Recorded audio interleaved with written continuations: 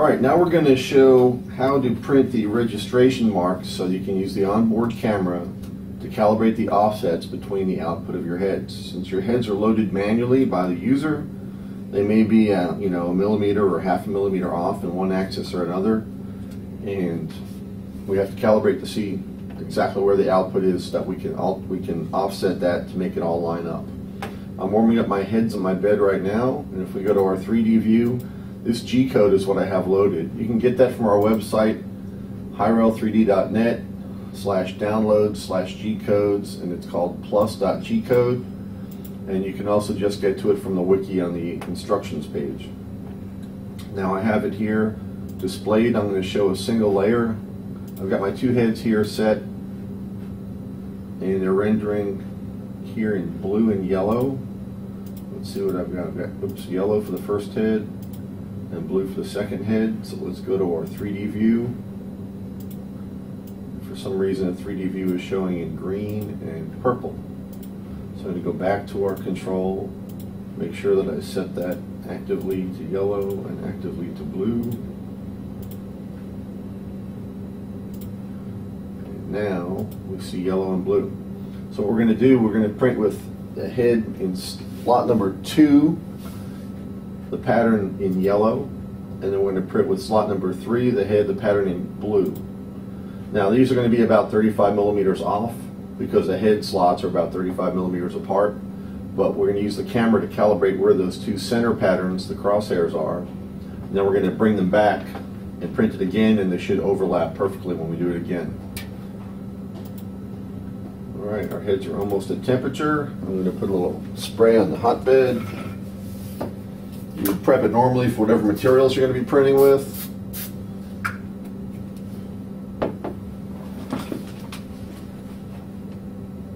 As soon as we get up to about 220 or 230, we'll give it a start. If we want to see the page on the wiki, it's just go to hyrel3d.net.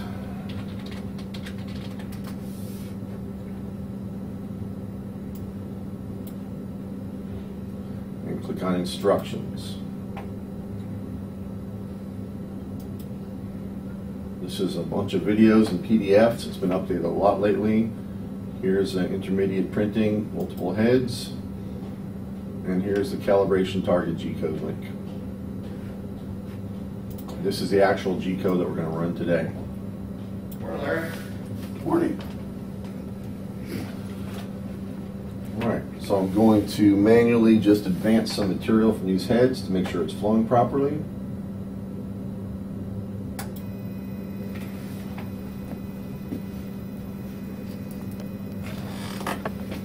That one looks good.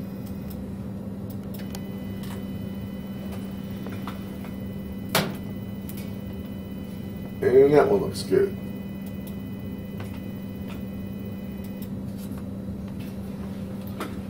Let's start.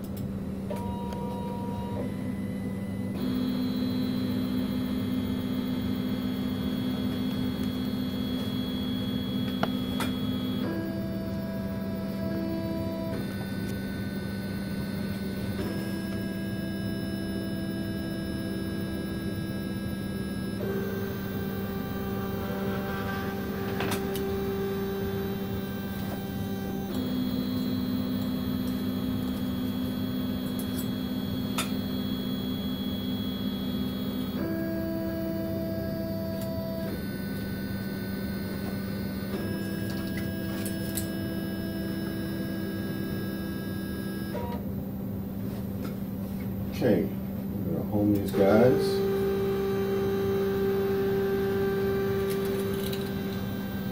Because I had such a large lead in, the initial piece didn't stick down. But that's fine, our pattern looks good, so I'm just going to nip that off so it can lie flat. I'll have to adjust that in the code a little bit. I'm going to go to Repetrel, and on the camera I'm going to make sure I select my PC camera, which is the one pointing down from the bottom of the yoke. We'll cross our fingers and hope that my USB chain is working right today. Alright, let's go to Park.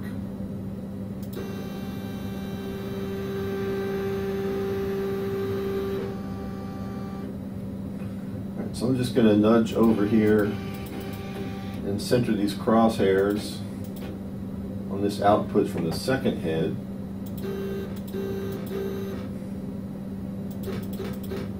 I'm going to go to fine move so I can make moves as small as 50 microns. And darn if that doesn't look like it's just right. Maybe just a little bit high. Alright. That done, I'm going to click on these numbers, these relative distances for the X and Y in red, and I'm just going to set them to 0.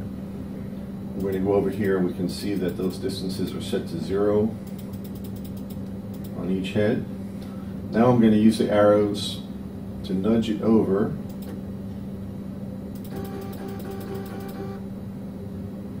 and center these on the Y.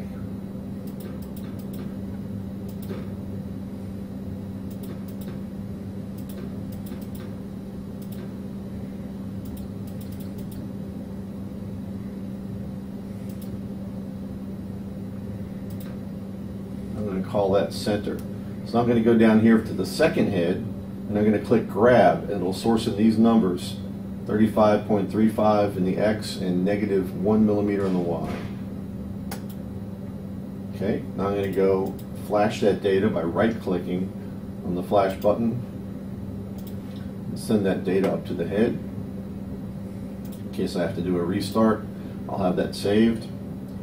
And now I'm going to home everything, clean off my bed, and print it again. And this time I'll expect these numbers to be exactly, this output to be exactly overlapping. I am going to edit my G code just a little bit because I don't want to have that long leader like I originally had. So I'm just going to bring this line here, add it again.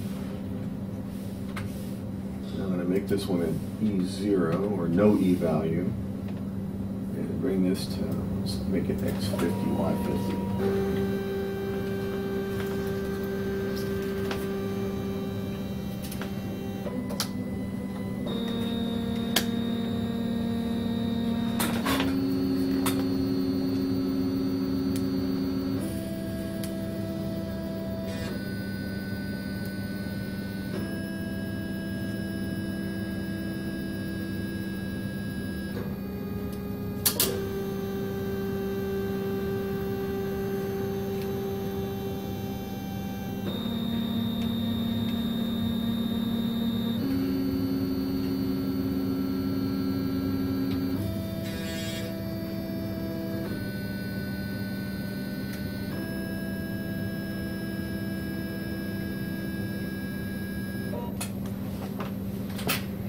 Take a look.